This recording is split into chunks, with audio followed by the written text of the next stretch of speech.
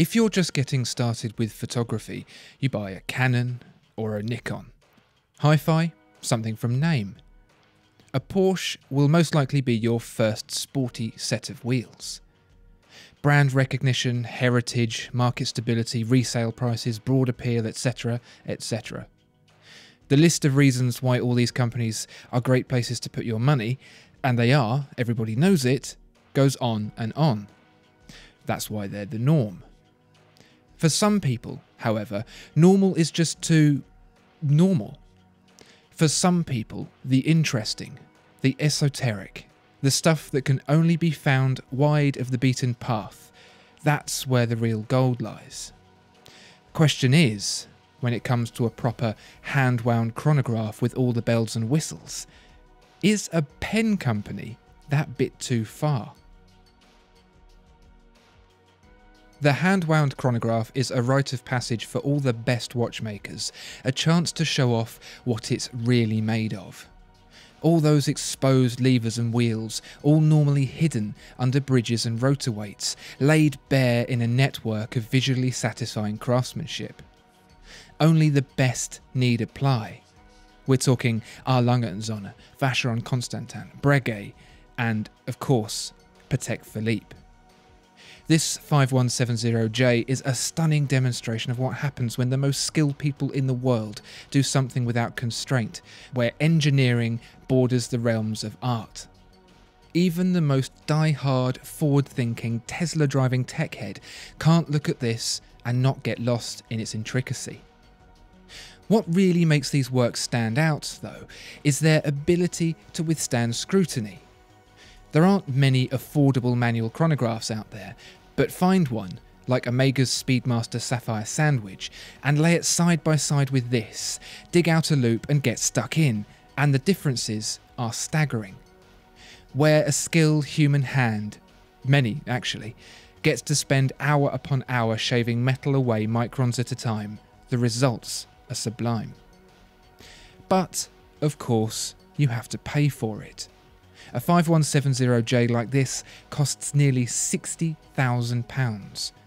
For most, the 5170J may as well have been launched into space in the glove compartment of Musk's Tesla, for all the difference it would have made to the likelihood of turning ownership into a reality.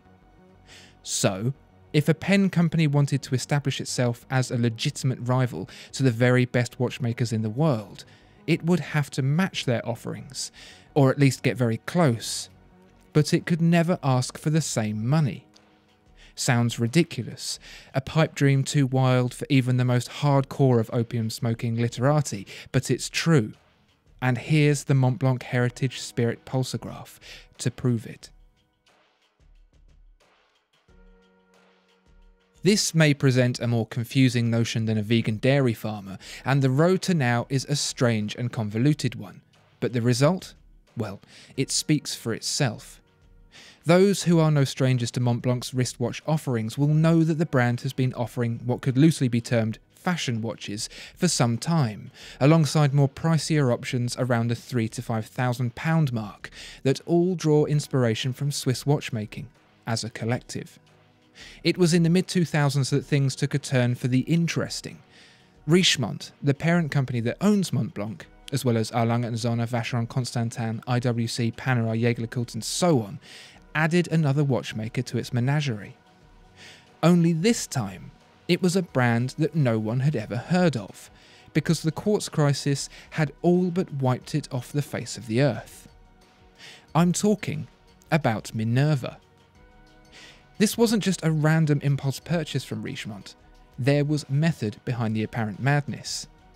Minerva has a history of producing fine precision chronograph mechanisms, and all the traditional plans, parts, tools and equipment still remained at the facility Minerva had occupied since 1887. But if you search for Minerva now, you won't find it as a brand selling watches. In fact, you'll find very little about it at all. Look closer at the dial of this pulsograph, and the next clue becomes apparent. Nestled between the MB for Montblanc and the caliber reference number is a cursive M. It's the M from the Minerva logo. This is where it gets weird, but bear with it. Richemont gave Minerva to Montblanc. Minerva could have simply been absorbed by one of the bigger Richemont brands like Panerai or IWC, but you'll be glad that it didn't, because flip the pulsometer over and the name Minerva stands proud. You won't see Montblanc branding anywhere on the movement. It's marketing genius. Trying to re-establish Minerva as a brand in its own right, although preferable, would have most likely ended in failure. Giving it to a well-established brand would have resulted in the name Minerva disappearing forever. Letting Montblanc dip its toes into the upper echelon of watchmaking, however, gives both brands a chance to make something of it. Based closely on the classic 1940s Minerva caliber 1320ch, remember the caliber reference on the pulsometer's dial, 1321, this is a manual wind monopusher chronograph that ticks all the high-end boxes. Column wheel? Check. Horizontal clutch? Check. In-house screwed balance and balance spring? Check. Big lazy beat ticking at a classic 18,000 VPH? Check.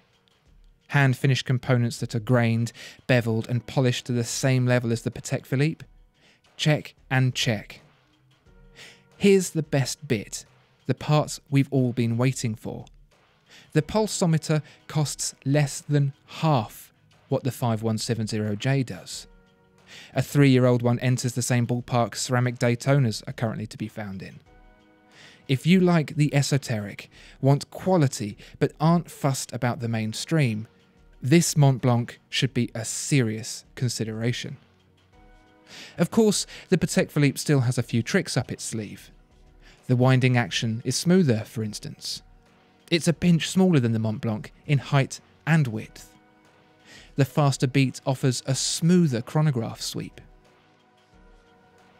There's a trick mechanism for instantaneous chronograph minute hand tick. And, most importantly, it's made by Patek Philippe.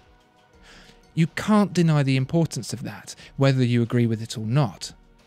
This is a brand that carved the niche Montblanc and Minerva are currently trying to occupy. Without Patek Philippe, without the 5170J, there could be no pulsometer. Consider this. If you're someone who likes cameras but loves photography, likes hi-fi but loves music, likes cars but loves driving, this pulsometer could be for you. People who like watches will have probably never heard of Minerva and will most likely think you've gone mad for spending all that money on a watch made by that pen company. But the people who love watchmaking, they'll know. And, most importantly, you'll know. Park the Morgan on the drive, warm up your Simaudio Moon amp, check the time on your Montblanc pulsometer, and all will be well.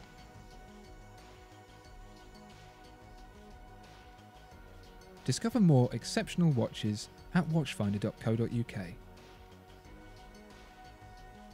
If you enjoyed this video, please like and subscribe.